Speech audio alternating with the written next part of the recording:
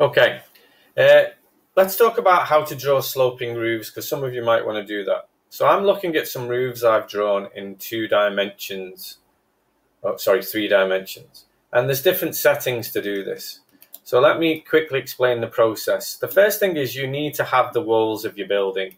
And what I'm going to have to do is actually slope the walls of the building. So the way you do that is you zoom in on the actual height on the corner of the wall, and you click on it and you get this sort of 1 or 2. Right, so I'm going to make the height of those walls 150.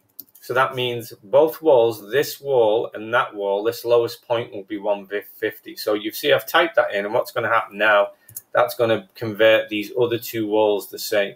I go to the other corner and I'm going to make those 152.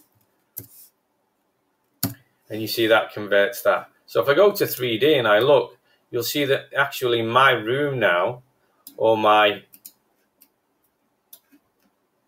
room is actually, it goes down in the corner. You can see that. You see how it's come down here on this corner. Now what I've previously done too is I've drawn a surface and I've called it a roof. And you will see if I go and click on each corner, I can change the height of each corner of this surface or this roof. And over here I've made it 150. You can see there. Here I've made it 150. There I've made it 280, and there I've made it 280. So if I go over here, I could change that. I'm just speeding up the process. So now if I actually press my shift key and pick this up, I can slide it over my room and see how it looks.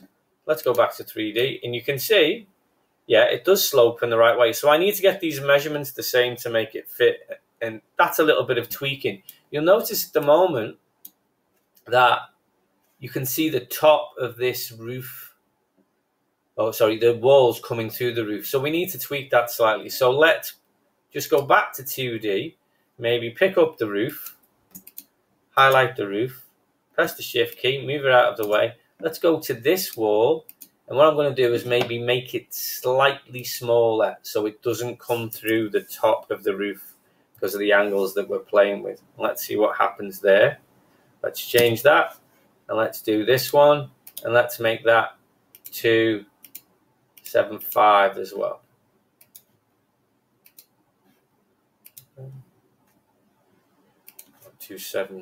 Was it 275? I think it was 275. Let's see what that looks like.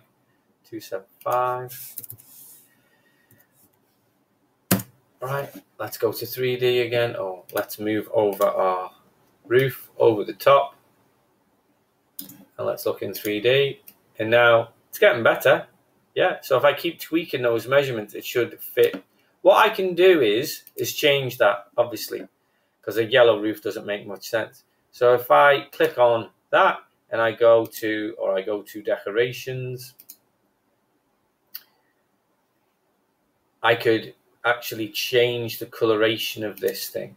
So here, what I've actually done in this part, you can see different roofs that I can actually just pick up and drop like this, okay? Those are slightly different because they're already on an angle, right? You can see that's on an angle already. But what I can do is if I click on 2D, you can start to change the length and the width and the height off the ground, and you can raise it. So for example, if I raise it this much, you'll see how that angle starts to change for this thing. So that's the height from the ground. So that's a bit of tweaking, okay? But let's go back to this example, and let's go back to 2D. We're in 2D. Let's zoom in a bit, and let's click on this surface. I want to change that. So let's go for materials. Let's go outside, and if I actually go down, I should have, there's some roof tiles, so it makes more sense. And let's look at it in 3D, and there's my roof. These are the previous examples I spoke about. Again, you need to tweak the angles to make them fit.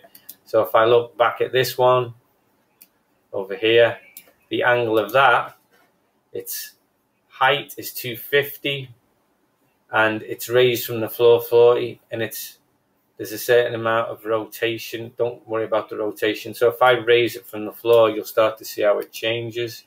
So that's how much it's changed. I've raised it from the floor. So that's where you need to play around with those measurements. And if I take that down, I think it was at 40. Let's just take it back to 40. Let's see if that works. You need to tweak that slightly to make it work. Yeah, and that's back to the way it was.